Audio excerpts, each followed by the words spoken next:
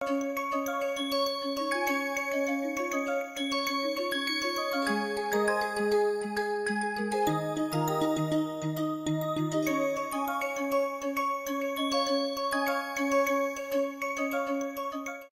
everyone. Welcome to yet another session of our NPTEL on linear and adaptive control. I am Shrikant Sukumar from Systems and Control IIT Bombay. We are well into the 10th week of our lectures on nonlinear adaptive control, and we are now in the process of learning about not just design of adaptive laws for uncertain parameters, but also robust adaptive laws, which are not impacted because of disturbances that appear in the system due to unmodeled dynamics or external reasons that may impact a dynamical system, such as what you see in the background, right? So, what we were doing in this previous session is we had sort of started to look at the stability and adaptation design or update law design for this projection based adaptive controller. And the idea was that the framework was based on filtering the closed loop signals, right? So we actually filtered the known closed loop signals first, and they were, of course, the important thing to remember was that these were all identical filters, right? That is identical gains, and we then, of course, computed the dynamics in this filtered variables. This was another very critical step, right? um, and then we figured out that this dynamics has an additional exponential decay term which we ignore in standard stability analysis. This is pretty common. You can also keep it and continue your analysis, but then those terms are anyway going to go to zero, so it doesn't matter. Will essentially we end up with a lot of exponential decay terms which you don't care about. Yeah. So we don't carry it any further anyway. Yeah. So we sort of ignore this one. So we have a dynamics in the filtered variables, which looks very much like the dynamics, the original system dynamics. And this is what is rather key. Yeah. And we choose a VF in terms of this, what we call A hat, which is in fact the projected version of phi. Yeah. So we actually have a phi hat plus delta hat here. And so this results in A hat always lying between A min and A max. Right? And these are the bounds that are already given to us. Right? These are bounds on the parameter that are given to us. And this A hat is what appears in the control law VF. Right? And so therefore the control law remains bounded. So and then we also, of course, had a short discussion, and I mentioned that if the control law VF is the filtered control is bounded, then V is also bounded because VF dot is bounded and beta VF is bounded. All right. So this is again something rather important. This is what is the robustness aspect. And even in the presence of disturbance, uh, we are not worried. Yeah? Nothing changes for us. All right. So then if we look at this, we started looking at the filtered closed loop, of course. We had the EF dynamics written in terms of the new parameter error Z. Yeah. Again, a new sort of um, expression instead of A tilde because we are using a non-certainty equivalence paradigm. Yeah. So we had an EF dot dynamics and we had a Z dot dynamics corresponding to the parameter error, if you know. All right. And the important step or the interesting thing to remember was that there were two terms, phi hat and delta hat, that had to be sort of defined. Yeah. And delta hat was just directly an expression, not a dynamical system, and it was motivated by the certainty equivalence adaptive law. And after that, phi hat is chosen just by computing a z dot and cancelling terms that can be cancelled in the z dot using a phi hat dot. So there was no Lyapunov analysis in order to compute a z dot. So this is again another interesting, perspective in non-certainty equivalence where your update law for phi hat is not computed using a Lyapunov function, right? So once we have cancelled whatever we could, we get a nice z dot law, all right? And then we sort of wanted to start the stability analysis. And in order to do so, we of course needed a candidate Lyapunov function, which has a rather interesting looking expression right here, not your usual Lyapunov function. The important thing to see is that this is non-negative, right? And how we sort of claim that was by trying to find a minima for this function. And since the EF and the Z terms are decoupled, we could deal with them separately. It's evident that this is anyway a non-negative term. In order to prove that this is a non-negative term, we took a partial with respect to Z. That is, we tried to find the minima and then equate it to 0. When we took a partial of with respect to Z, the first thing we realized was that the partial looks very much like the z dot expression, right? It contains a large piece of the z dot expression. And this is deliberately done, of course, because this will help us in the analysis subsequently. Um, and so essentially what we do is we took the partial with respect to z. In order to find a minima or maxima, we equate this to 0. And so it's evident that the minima is at z equal to 0. Well, it's evident that the optima is at the z equal to 0, and we claim that it's a minima. We leave it to the audience to figure out why it's a minima and not a maxima. Yeah. And if we substitute z equal to 0 in this expression, we found that the second term goes to 0. So what we are left with is a non-negative term. All right. So that's sort of nice. That's sort of nice. Yeah. So this is uh, essentially what we are trying to say, that this V is, sort of has a nice lower bound, yeah, which is critical for us. Yeah. So again, let me, so at Z, this is again something I want to verify and stress on. So at Z equal to 0, we have a minima, and that minima turns out to be lambda over to 2 log cos hyperbolic of phi star. And the expression for the cos hyperbolic is something like this, right? The expression for cos hyperbolic is something like this.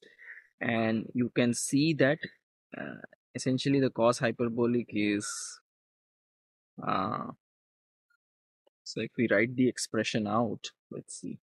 So this is, I believe this will be lambda by 2 log of e to the power phi star plus e to the power minus phi star divided by 2. Yeah, this is the expression. So I'm wondering if this can turn out to be negative also. Um, I'm wondering if this can turn out to be negative too. Um, it may be possible.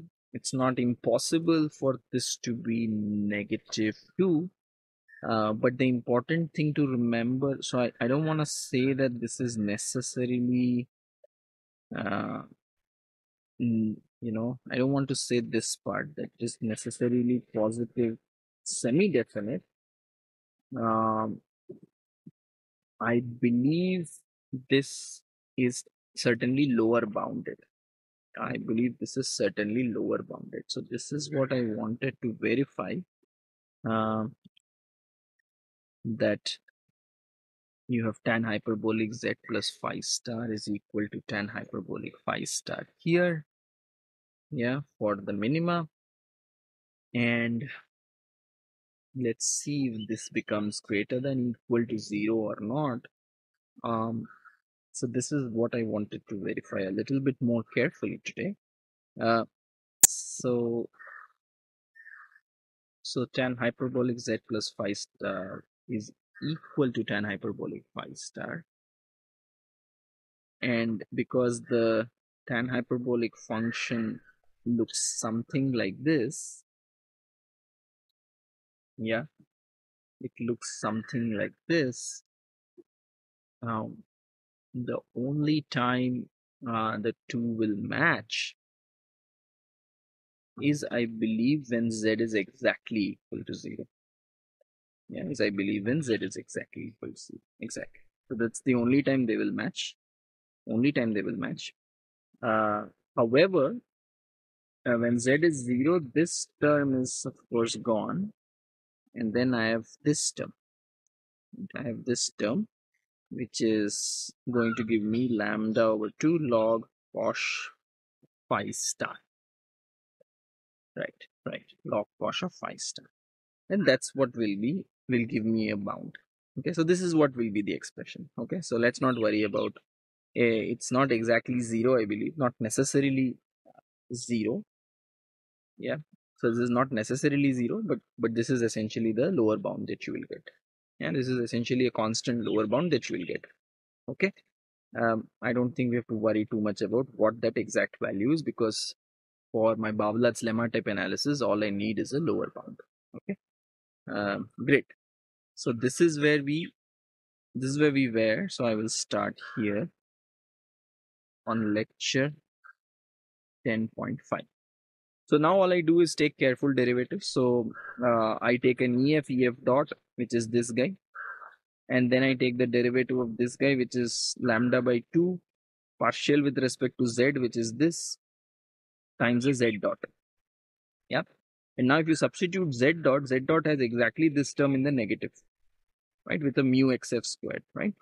So that's what you get. You get a z dot term here. So this there is already a mu here. So the z dot also contains a mu here. Yeah, so the mu xf squared. And so what you will have is a mu lambda by 2 tan hyperbolic phi star minus tan hyperbolic z plus phi star times xf squared, and this is also squared here, and there's a square here. Okay, I believe this square is on this whole term. And the square is on this whole term. This is fine. Okay, so now you see I have nice negative terms. Yeah, negative definite term minus kef squares, minus kef square, and I also have a square term here in xf times tan hyperbolic phi star minus tan hyperbolic z plus phi star, right? So I'm going to call this term as omega. In fact, this whole term is omega. That's what we do here, right? And so you have minus kef square minus lambda by 2 mu cap omega square, right? And then this term can be written using a sum of squares as mu by 2 times ef squared with an r, some gain r. Yeah, I can use, I'm what I'm using here is that AB is less than equal to, well, I'm actually doing this. AB is equal to like a square root RA times A times 1 over square root RB. So this is less than equal to half RA squared plus B squared by R. Yeah, that's what is being used here. If you notice from here, so the mu remains as it is. And from these two terms, I get R EF square plus 1 by R omega square, right? So then once we do this, you get this, K minus mu times R EF square and mu times uh, lambda by 2 minus 1 by R omega squared. So you get this term, right? And therefore you get V dot negative semi-definite if lambda is greater than 2 over R, right? And of course, K greater than mu times R. Now, one might ask, why did we, one of the important questions to ask is, why did we need the lambda, right? Why did we put the lambda here? Remember one thing, okay, even though we get this nice term, this is not a negative definite V dot. Okay, remember, right? Because V was a function of EF and Z, and it's not very clear that this term is negative definite in Z. Okay, because there is an XF also, right? So negative definite with respect to z is not very clear here. So this is at best negative semi-definite only. Now because it's negative semi-definite and I would like this to sort of dominate some other term, yeah, so I have to make sure that this term is smaller than this term, right? And so I take an arbitrary lambda. I don't know the value of lambda, right? I took some lambda positive. Anyway, this lambda does not enter anywhere in the control law, so it's not like we need to know the value of lambda. It's just for the purpose of analysis. So this lambda now has a 1 by r, right? So I can choose r large. If I choose r to be big, this is a small term, and I have dominated this with some whatever lambda. And correspondingly, I have this r here, so k can be large. If I choose a large enough k, I'm done.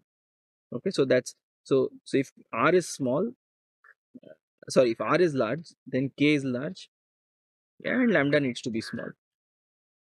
Okay, vice versa. I mean, if you don't want to really care about choosing large k, you don't know how large the k should be, yeah, you can choose any k, arbitrary k. Okay, then r has to be really small. So if r is really small, then any k will work. And you choose any k, correspondingly there is a small enough r for which this will be positive, right? And once this is positive, this becomes very large, so then lambda has to be very large, right? But we don't care. This lambda doesn't appear in the control law, right? So lambda being large doesn't change anything for us. It's just for the purpose of analysis. So this is a rather neat trick, yeah, in analysis, when you don't know how big this gain is, and you don't want to push the control gain k large, because k actually appears in the control law, right? So k is, I mean, k is not here in VF, right? K is not in VF, but if you remember, uh, k is there in the control law, right? Because we have to implement a u, and v contains k, right? So k being arbitrarily large is not a good idea, right? So if you choose any small positive k, there is always, one can always say that there exists an r such that k minus mu r is positive. And if the r is small, then all you need to do is have a large lambda in the analysis. But again, it's just for the analysis, so it doesn't change anything for us. So we are more than happy. All right, excellent. So that is the purpose. So what we have now is we have a v dot, which is v, of course, which is lower bounded, and we have a v dot which contains these two quadratic terms. So it should be sort of obvious to you, for all of those who have done Babolat's lemma signal chasing analysis several times, that you can prove that EF and omega go to 0 as t goes to infinity. So this is something you can always prove from this kind of a Lyapunov like analysis. All right, we are not claiming that V is positive definite and lower bounded at 0 and all that, but we know it has a lower bound, it is non-increasing. Yeah, so we can prove all the quadratic terms that appear here are going to go to 0 using Babolat's lemma signal chasing. And that's what we do, like right here. Right? We can also show that EF dot goes to 0. Not difficult, right? We have done this before too. Once we prove EF goes to 0, we can prove EF dot goes to 0. And if EF dot and EF both go to 0, what do we know? We know from our filter construction that you have EF dot equals minus beta EF plus E, which implies E is EF dot plus beta EF. Yeah, so if both EF and beta EF dot go to 0, means E goes to 0. Right? And that's what we have. Yeah. The other additional thing we sort of get, which we don't get in certainty equivalence. Remember, we never get a term in parameter error in certainty equivalence, right? But here we do have a term in parameter error. It's a very non-linear term, so not very obvious what this term means or what it looks like physically. But we at least have some kind of a term which goes to 0. Right? We know that this guy goes to 0. And this is sort of an attractive set for the parameter error. The important thing to remember is that um, if you start with 0 parameter error, that is when z is 0, suppose z is 0, then this quantity is 0, so omega is 0. if you start with zero parameter error, you will stay with zero parameter error, because look at this. I mean, in the absence of disturbance and errors, etc. Of course, because if you look at this term, this is zero. As a zero, z equal to zero is an equilibrium, right? So therefore, this right hand side becomes zero. Now, this is not true in certainty equivalence, right? In certainty equivalence, this would have been your update law. So even if you started with a tilde 0, the right hand side has no a tilde in it. So it doesn't matter if you started with a 0 a tilde, you will still change the parameter value, which is of course seems unhealthy, but well, that's the sort of solutions we have. In this setup, if you started with zero parameter error, in this case z being 0, then the right hand side is 0 and you do not move from it. Okay, so it sort of creates an attractive set, in fact, attractive and invariant set. Okay, creates an attractive and invariant set, right? So if you stay in that set, you will remain, if you start in that set, attractive plus invariant set for the parameter error. So if you start in this set, you will remain in this set and you'll be attracted towards this set also.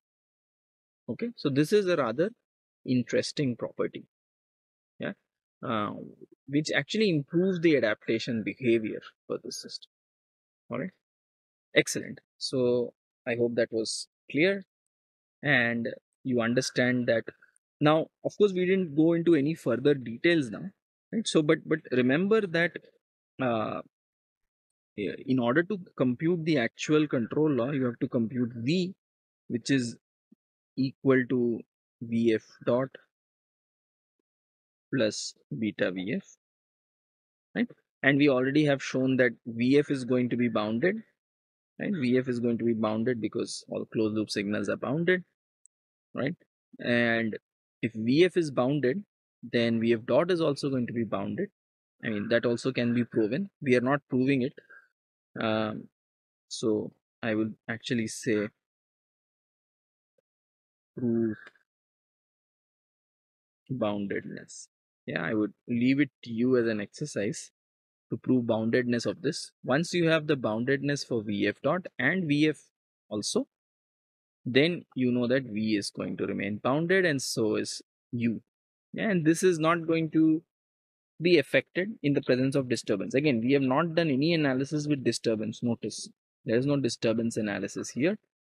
But what is happening here is the fact that the parameter, the design is not going to change in the presence of disturbance, right? Only the Lyapunov analysis changes. So basically, you will start getting, some terms in, some terms corresponding to the disturbance here. That is what will happen, right? This will happen, right? And so again, I mean, if I was to sort of do this, there'll be a f of t, some function of disturbance appearing here everywhere. So all these steps remain the same, but then I'll have something like this. But the good thing is, uh, because I have negative definite terms in both EF and omega, uh, so nothing changes really. I will still get like a residual set in the EF, which will of course move to a residual set in the original states and all that mess. Yeah. And of course my parameters remain bounded, so my control remains bounded. My control will never become unbounded. It's irrelevant what happens. Yeah, the control is never going to become unbounded, neither is the parameter estimate. Yeah. So the disturbance may affect how the residual set, I mean, instead of going to zero errors, right? So, instead of going to zero errors, you may not go to zero errors, but it doesn't really, I mean, you'll get a residual set as you expect, but you don't uh, change anything in your parameter boundedness nor in your control boundedness. All right. So that is the sort of important thing to remember. Okay. So this is the projection method. By the way, this is only one kind of projection method that I have specified. There are other ways to do parameter projection. In fact, this is a rather unusual way. The more common way is using the notion of convex sets, which I am not presenting right here. But it is available in, in results from EANU, etc. Yeah. So you have references which talk about, convex sets and how to do projection on convex sets. Yeah. I'm not going into that right now because, for the sake of time, we have to restrict our material. Yeah. Uh, but this is a pretty solid, pretty good way of doing parameter projection. Yeah. And parameter projection, as you can see, is critical in adaptive control. Okay? Now, one of the concerns that uh, some of you might have is that um, projection requires uh, knowledge of your uh, bounds on the parameter. Right? Without parameter bounds, there is no way you can do projection. And if you remember in the beginning of adaptive control, we did not assume any kind of bounds on the parameter, right? So, what happens if you don't have parameter bounds available to you and you still want to uh, impart robustness to the adaptive controller? Right? So, these were uh, so this discussion began, of course, when we had that the fighter jet crash, right? And results came about in a few years after that. And the first one of them was first seminal result was by Ionu and Kokotovich in 1983. And this was called a sigma modification in adaptive control. So I will sort of classify this as in the absence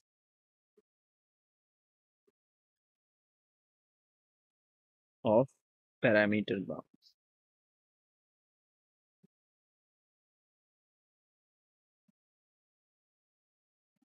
Okay, in the absence of parameter bounds. So the question is, what happens if you don't have parameter bounds and you still want to impart some kind of robustness to your adaptive control, right?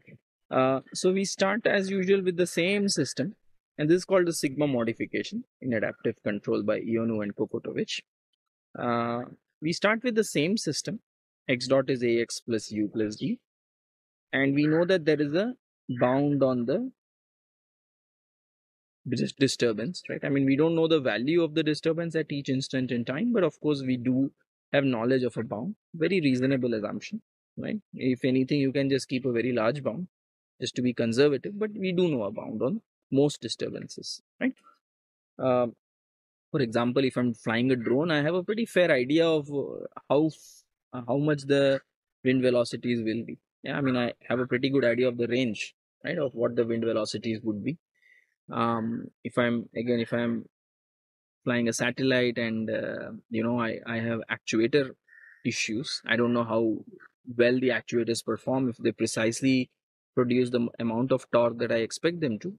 I may not know the exact values, but I will still know how far off they can be. Yeah, so that's essentially what's the job of a good engineer, right? To have a pretty good range in which your system will operate. So so what is the objective? The objective is, as usual, to try to drive the error between x and some bounded trajectory xm to 0. Right? So as usual, what do? We create the error dynamics and we have this certainty equivalence adaptation law. So we are back to the certainty equivalence adaptation law. So the idea is, when you do if you do a certainty equivalence adaptation law, you will take a v which is something like 1 half e squared plus 1 over 2 gamma a tilde squared. Pretty standard, where a tilde is a minus a hat. And if you do the v dot and compute everything and try to find the a hat dot, you will see that a hat dot is gamma times e times x, where gamma positive is the adaptation gain. All right. So what uh, Ionu and Kokotovich proposed was the sigma modification, which meant that you add a damping sigma a hat term, so this adaptive law. Right? So the whole problem was that the a hat dot update law never contained a term in a hat or a tilde. Of course, it can't contain a term in a tilde because that's not implementable. So Ionu and Kokotovich did the next best thing. They added a nice negative term in a hat.